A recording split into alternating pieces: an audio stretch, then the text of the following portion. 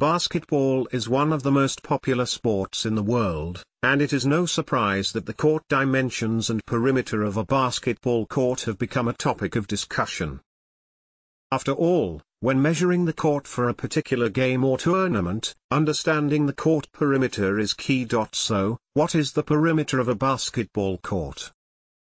The perimeter of a basketball court is the total length of its four sides.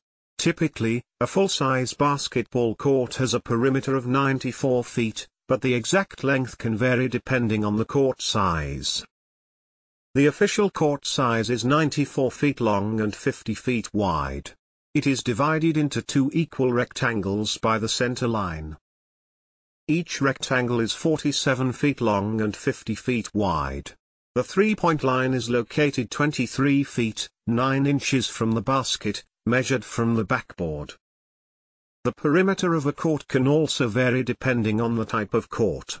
A half court is typically half the length of a full court, measuring 47 feet long and 50 feet wide.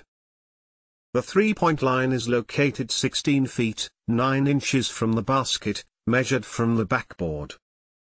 The perimeter of a court can also be affected by the type of basketball used. If a smaller basketball is used, the court perimeter can be adjusted to accommodate it. In addition to the court perimeter, the free throw line is also important when measuring the court for a game or tournament. The free throw line is located at 15 feet from the basket. When measuring the court for a game or tournament, it is important to take all of these factors into consideration. Knowing the court perimeter and other important measurements can help you make sure the court is ready for play.